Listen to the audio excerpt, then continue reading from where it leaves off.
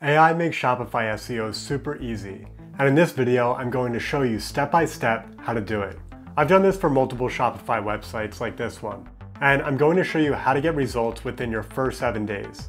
Now you've likely heard the chatter about SEO being dead and that publishers are getting constantly hit by the algorithm. While this is true, I hate to be the bearer of bad news, but the old way of doing SEO is dead, because over the last 12 months, things have changed dramatically.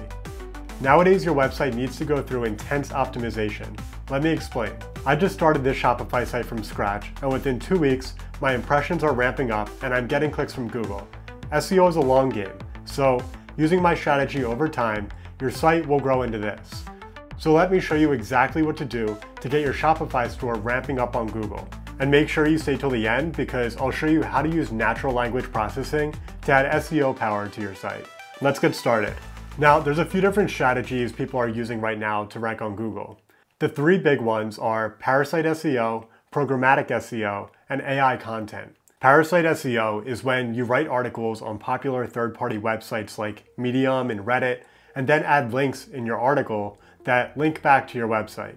This is super popular because Reddit ranks #1 on Google for thousands of topics. So the idea is to add links to relevant pages ranking #1 on Google in hopes that you can siphon off some traffic. This was a really great strategy for a while, but now it's awful because the wrath of Google has arrived. Google just announced that they're punishing websites they catch doing this. They're trying to send offenders to 0 and kill their websites altogether. So avoid this strategy at all costs. Parasite SEO is bad. Do not do it. The next popular strategy that people are using is called programmatic SEO.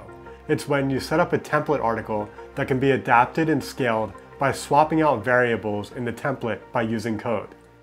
If that's confusing, let me show you how it works. One company that does it really well is Airbnb. If you scroll down and click the different location links, you can see that all the pages are exactly the same in structure, but some of the details are changed. This is programmatic SEO, and it's great when done effectively because it scales really easily.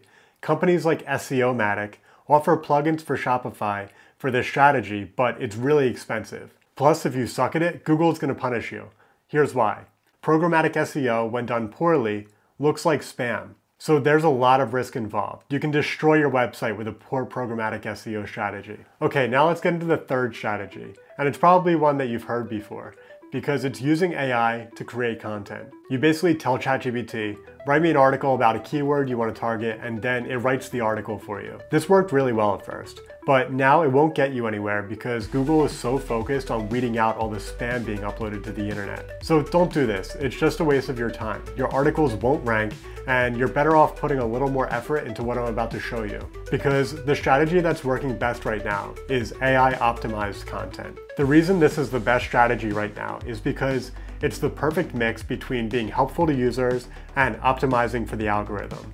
Let me show you how to do it. The first thing you want to do is find out what keywords in your niche people are interested in. For this, I use Ahrefs. Now I'm going to tell you up front, Ahrefs is $100 a month. So if you're on a budget, use SEMrush.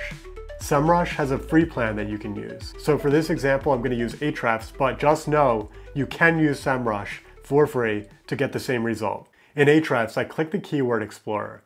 Then I'll type in the relevant keywords to my website and add an asterisk. This basically tells the software to make suggestions based off of the keyword that I've given it. For this example, we're using my organizing product website I own with my wife. It's called StraightenUpHome.com. So go back and click Search. Then click Matching Terms. Click KD and put 0 and 1. Then click Lowest DR and type 5. Click Show Results. This basically tells the software to find you super easy keyword targets you can rank for really fast. Scroll down and find a keyword that overlaps with what your website sells. You can see when I click the dropdown, there is a DR0 ranking in the Google Top 10. We want to create a content piece that knocks this guy off the top 10 on Google. We want to take their place. Next thing you want to do is go to ChatGPT and type, give me 5 article ideas for Google that target this keyword, and then insert your keyword. Then, if the titles are too long, make sure you tell it to make them 10 words maximum. Copy your favorite title, and then go to the ChatGPT plugin called SEO Analyzer. Tell it to write you a 2,000 word article, and then paste in your article title. then hit enter.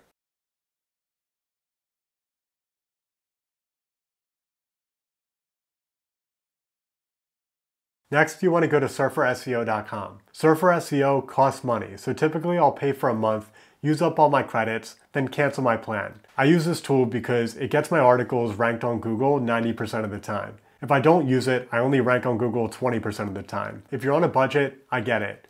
At the very least, I'll show you how to use it so that you can make an informed decision yourself. First thing I do is go to the content editor. Then I copy and paste my keyword I'm targeting and put it in the input box. When the SurferSEO workspace is finished loading, I paste in my article from ChatGPT. Then click Auto Optimize.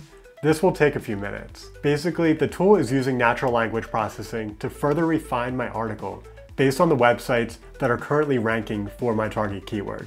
The meter at the top of the screen shows you how your article stacks up with the competition. You can see now we're at a 77 out of 100. The top content is ranked to 75, so we're good to go. That's it for SurferSEO. It's super easy to use, but it really levels up your content. Next thing you want to do is go to your Shopify store. Head to the blog post section and click Add Blog Post. Then copy and paste the article from SurferSEO. Make sure you put your title in the title section and the body in the body section. Next, you're going to need a banner image for your content. For this, I go to Canva and create a banner using some basic text and elements that have to do with my article.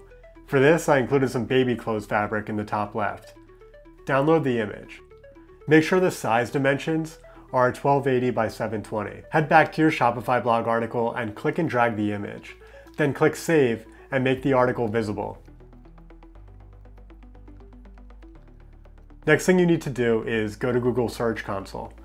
This shows you all the analytics pertaining to Google, like how you're ranking and how much Google traffic you're getting. Google Search Console is free, and you'll want to have it set up for your website. When you get it set up for your website, you can push articles to Google so that they get ingested a lot faster. So I'll show you right now how to push your articles to Google. Copy and paste the URL for your new blog article, and then hit enter. Click Test Live URL to test that Google can find your blog article online. Once it confirms, click Request Indexing. This might take a minute, so you might have to wait, but once it finishes, you're basically done. Your article's been submitted to Google. 30 articles is the bare minimum to start ranking on Google. So if you have less than 30 pages on your website, you need to start doing this. If you do exactly what I just showed you, and you do all 30 in the next few days, you'll start showing up in the Google search results in 7 days.